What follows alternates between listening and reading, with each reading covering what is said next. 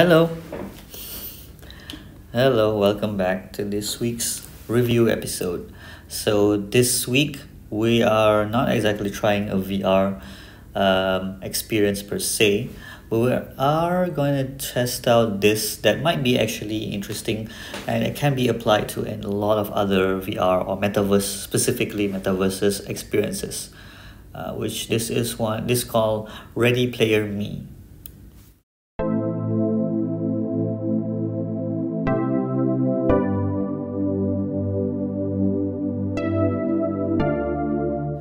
Ready Player Me. What is Ready Player Me? So I think probably some of you are familiar with Ready Player One, the movie itself. So from here, we can see this website. You can just go directly with for yourself, like that readyplayerme.me. And so this is a cross-game avatar platform for the metaverse. So we have a lot of metaverses out there. The idea is that you can bring your own avatar from one metaverse to another seamlessly. That's the idea. That's when the true metaverse is really being experienced per se. Because right now, like it's like different virtual worlds individually, and they're not like really connected with each other. Like you have to create an avatar in Fortnite, have to create an avatar in Decentraland, you have to create another avatar in Sansar or VR chat and whatnot. So how do we link all of this together? So Ready Player Me is a great start per se. So here you create your avatar based on the image that you choose, and then you can customize them to a certain extent, but there's a lot of customization in itself, and it has a lot of connection with a lot of existing metaverse apps.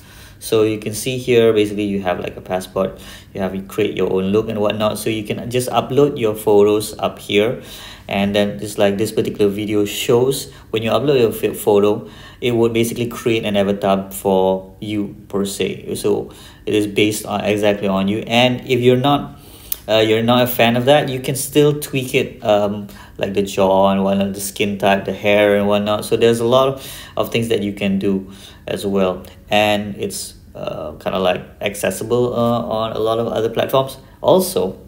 Okay, let's just go through with it, and then I'll show you like what's the cool thing about this. So we press enter hub. So this is kind of like the first time. So right now I already have my own avatar. I tried this out, so let me just show you how it starts per se. So if I were to start off like this, so from the main page, so we create an avatar. So this is kind of like the first time, right? So let's masculine, feminine. You can even choose, don't specify, up to you. Masculine, so you can take a photo. So let's take a photo, and since I'm already on my iPad, so let me just get a nice face here. Okay, let's use that photo and accept. So it's gonna take about like a few seconds just to generate a photo based on your face, but the accuracy is quite really well actually.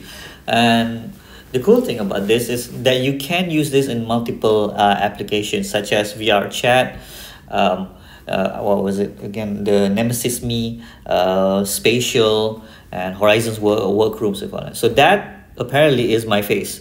The outfit was this kind of like just given to me randomly, so I could still do some changes right now. I can do customization. It's quite, apparently that's how my face looks like nowadays.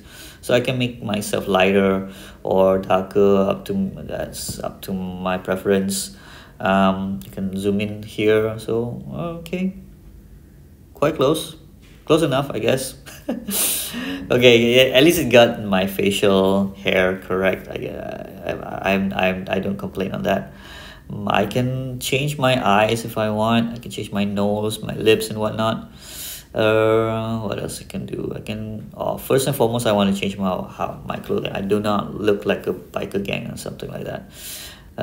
Okay, it takes a while to load. So there, it looks nice. Let's try something of a coat here.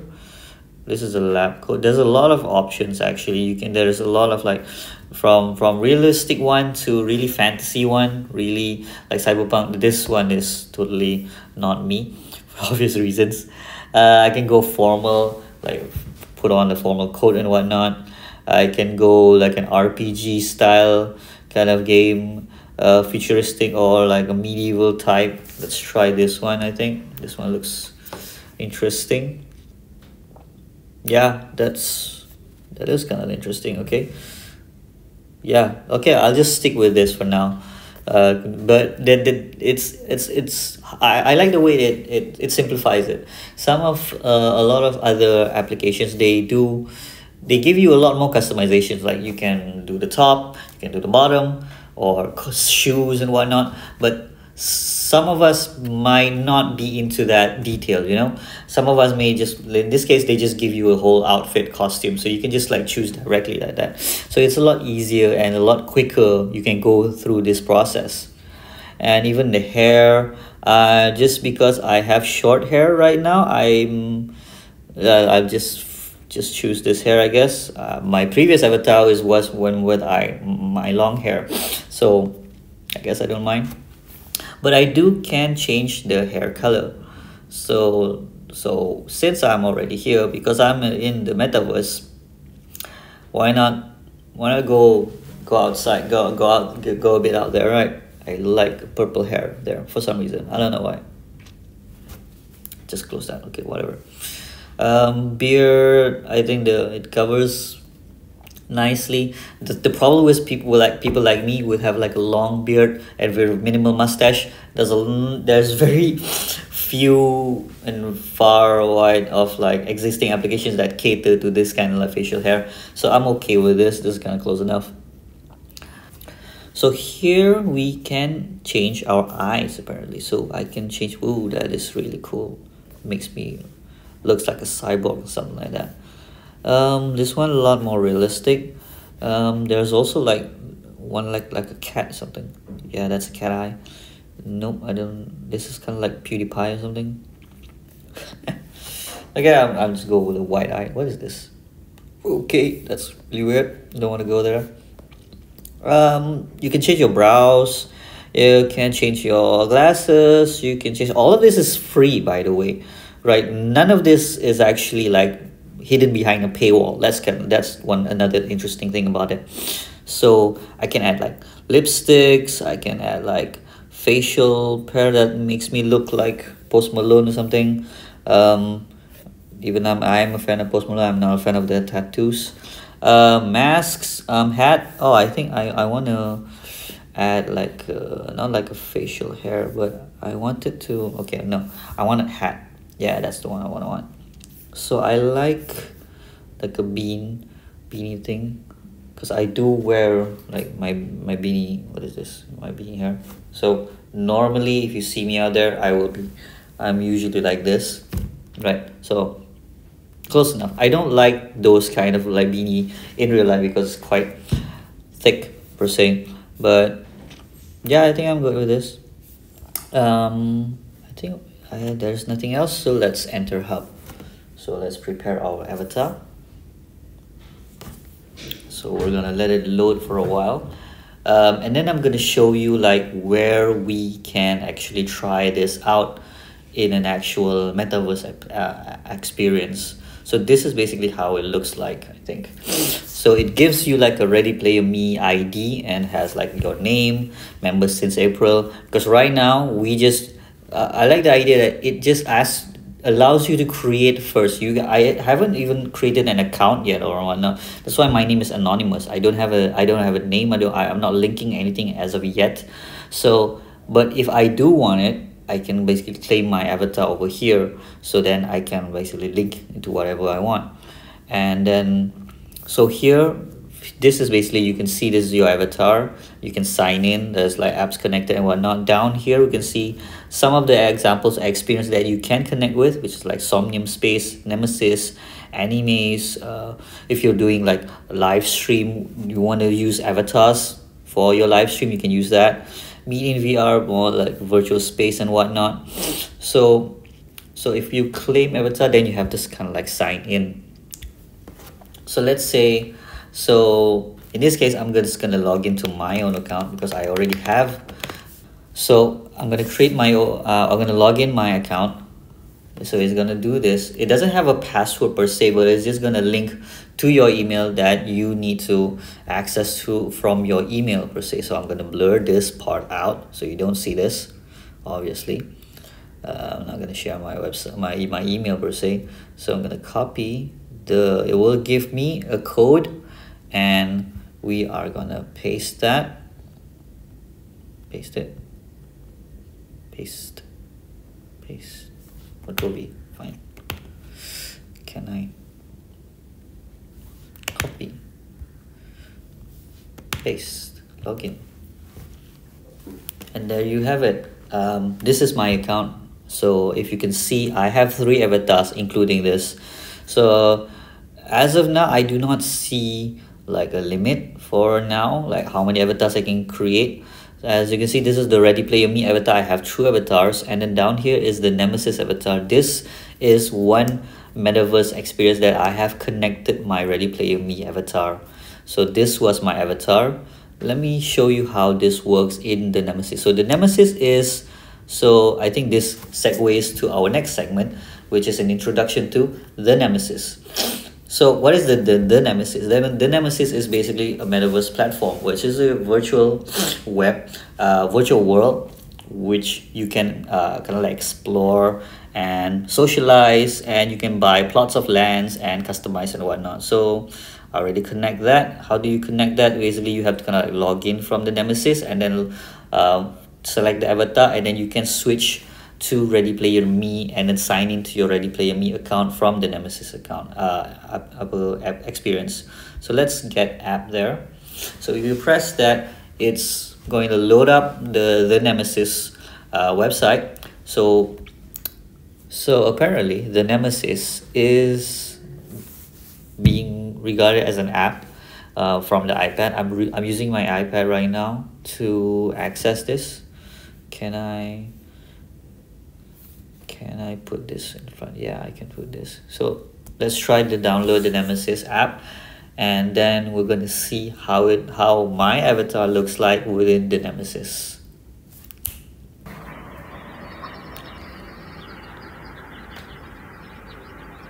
Okay, so we got the Nemesis running on my iPad, but apparently because it's an app, it's not, you know, it's kind of like locked on the vertical rather than the horizontal. So even though my iPad is kind of like in the horizontal, I cannot, it's not full screen per se, even though I can do this and whatnot.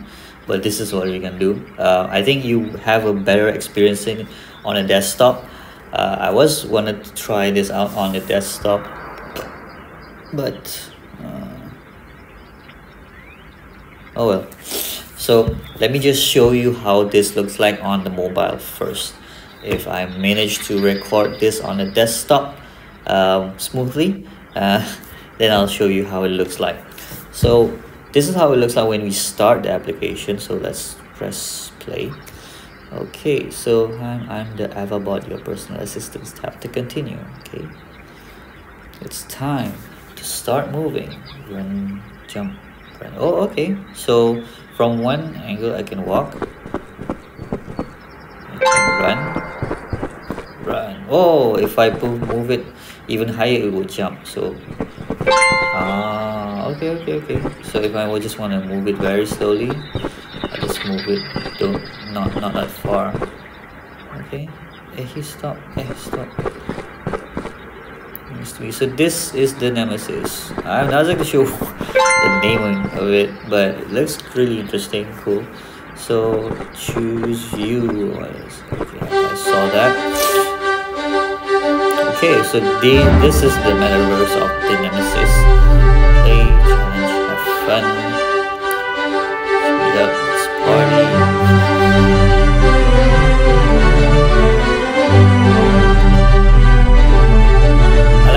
Of like, if you're creating a virtual world, you're creating a metaverse, make it like really out there, you know. I mean, like, you can utilize elements of the real world, but try to create something that's new and like make it push the boundaries a bit further, because you're not limited to any physics or the real world constraints of of whatnot, physics and gravity and whatnot. So this is where you can create really interesting worlds, but you want to kind of like ground it to reality for for a lot of users who are not kind of like gamers or like really into those science fiction stuff, and use familiar things that they're familiar with, like building shapes, roads, signs, build shops and whatnot, furnitures that they're familiar with, so they don't feel really out of place that, oh, this is a game per se. So you don't want to get that impression. So right now we can access our social network. I'm gonna just link into my Google. Yeah, I got that. And then so okay, let's just download that.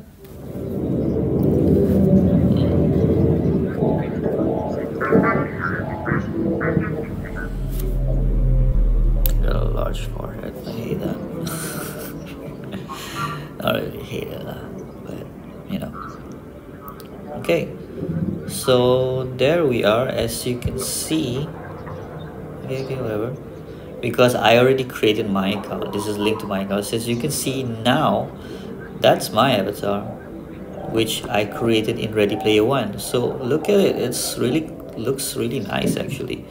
And when you, it's already animated, and you can do whatever stuff over here with your created avatar. That's kind of like really cool, rather than using the existing avatar that this game has provided, such as like these guys. Like these guys kind of like looks very simplified and whatnot, fits in the game, but because you are using the Ready Player Me avatar, you can be sure that you will be yourself. So I like this idea where we are in this whole different world, kind of like buildings, a lot of sci-fi and whatnot. But then there's, so you can see there, you see this is kind of like something like an Inception thingy, where you, okay, you can see there's a lot of other people as well. Hello. What is this? Oh, there's like people are chatting over here. So this is kind of like a global chat. What is this here? This is VR. That's my account. I have inventory, avatar, companion and whatnot, so I have nothing in that. This is kind of like actions, I guess. Oh, somebody's asking to give me 5. Okay. How do I give you 5?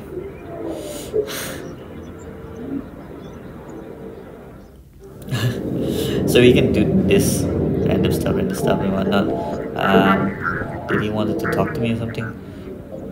What if I press on him? I think you can chat with people by, yeah, that's it. So we can chat, we can add them as friends or trade or play. Okay. So you can just basically like walk up to anybody and just like talk to them. So you see here, this kind of like Inception thingy where the ground is actually on the wall. Can we, oh my god, we can. Okay, so now let me look back at the ground. Okay, now we're on the we're on the side of the wall. So this is what I'm looking for in a metaverse, in a virtual world. When I go in the metaverse, I want this. Challenge my thoughts and perception of my logic. Challenge the norm that's we are so used to. We know this is how it used to be. Even that for gamers or non-gamers, you are kind of like familiar with a certain trope or whatnot. But once you're inside, then your reality is like upside down now. So that's really interesting and really cool. And I can jump, right, and I will not fall down to the floor. Reminds me of a song. What was the song? So by K-Click, Satu Reality Terbalik. It means basically like your reality is upside down. And within these worlds, there's like challenges here. You can just go here, start challenge. Let's try one of these challenges. So the challenge is you're supposed to kind of like collect things within a time frame. So there's 10 things I need to collect. There's 3 minutes of time. So those things. So I can see, I think I can see those icons. Oh no, that's not the things. There it is. So that's, let me see. Okay, that's 1. Okay, I think there's more. Oh, I need to control my control. Okay, that's 3. 4. Is there any more? Let's go back down to the ground. See if there's anything down here. Maybe not. Maybe I have to kind of like explore more. So let's explore. Oh, I think I saw one. There you are. That's number 5. It takes a while to really like get, because I'm using the mobile version. So because the walk and the jump is the same button, which is kind of like just holding into it, which is interesting as well, because it's kind of like eases up the control so that you don't have to kind of like find a button or find your fingers and whatnot. Oh, there's stairs over there. Let's go over there. But it takes getting used to kind of like to differentiate your walking and your running. And because there's no, see, the camera moves while you're moving as well, so it's different from like any other like mobile RPGs and whatnot, where you have one thumb to your left kind of like control the character, and then you have another joystick on the right which controls the camera. So you don't have that here. I guess it makes it a lot easier, but at the same time, oh, I think if I were to scroll on the top side of the screen, it moves the camera. On the lower side, it moves the character. Okay, now we know. So I got 7. Got 8. I'm sorry, miss, excuse me. So but to jump, okay, that takes a bit of a learning curve. Okay, this is number 9. I got one more. Oh, one more. So I guess, where is this one more? Let's see. Wonder if you guys can find it for me. I can't really see it. Hup. Oh, there you are. I see it. Hup. And yeah, so we got coins. We got this card. Okay, so let's get back to reality and whatnot. And okay, now we're in the actual gravity. So what did I get actually? Do I get like collectibles here? Oh, this is like in the previous challenge I got this, but I'm not exactly sure how do I use it per se. I'll be honest, I have no idea how what does all this means, to be honest. Specials. What is this? The NFT turbo ticket, enjoy. Oh, okay. I don't think I'm gonna touch any of these. But yeah, that's there you have the basic experience. Let's try to find other worlds to join in. I think you can press, yeah, if you just press the N button on the top, we can go other different types. So I was at the Nemesis, I think, or was it Cloud City? So if I just press Nemesis, there's like different metaverse, there's games, events, trends. Let's go back. Cloud City. Okay, I was at Cloud City. Okay, now we know. So there's the one thing as well, is this Genesis. Oh, I'm sorry, did it open up a browser? Can I go there? White paper. So what is this? So this is the metaverse, more or less. Can I not go there? Let's go in Nemesis. Let's show the metaverses, villages, explore. So we can see there's a lot of like existing places here. The Nemesis village. So was I there? I guess let's just go to this boat club. I think because like there was that the Nemesis itself, it opens up like plots of lands where you can go into, and those are like people own land, those lands, I think, and like you can bid, you can buy from other people and whatnot. But that's kind of like that's the interesting part of it that I wanted to show you, but I'm not exactly sure why I could not access that from the iPad, because it opens up a browser instead, and the browser doesn't support the thing. So what is this? So you can see this is basically how you are interacting with the world. Just basically just selling NFTs and whatnot if you're into those things. So you can link your NFT wallet here and buy companions, buy stuff.